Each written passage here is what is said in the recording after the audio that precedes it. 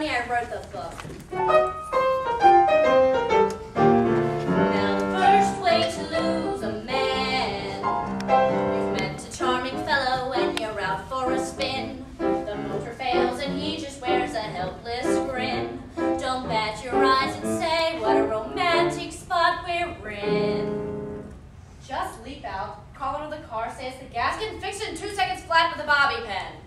That's a fine way to lose a man. He takes you to a baseball game, you sit knee to knee. He says the next man up at bat will bunt, you'll see. Don't say, oh, what's that bunt? This game's too hard for little me. Just say, bunt? Are you nuts? With 1 out, 2 men on base and a left-handed batter coming up, it'll be like the 5th game of the World Series in 1923.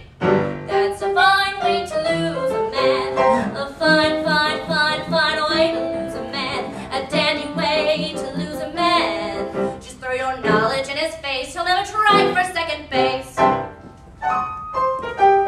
98 ways to go. Now the third way to lose a man.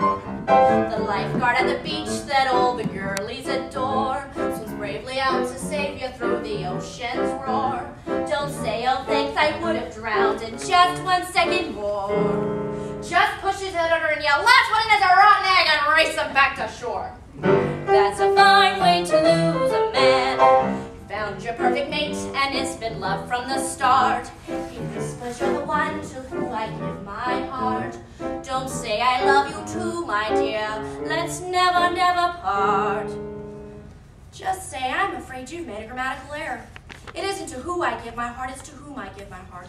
You see, with the preposition to, who becomes the indirect object, making it absolutely imperative to use the word who, which I can prove to you with this very simple chart.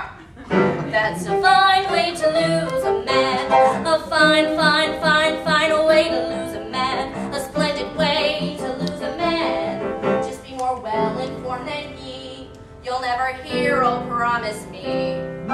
Just show him where his grammar is, and mark your towels, hers and hers. Yes, girls, you too can lose your man if you will use Ruth Sherwood's plan. 100 easy ways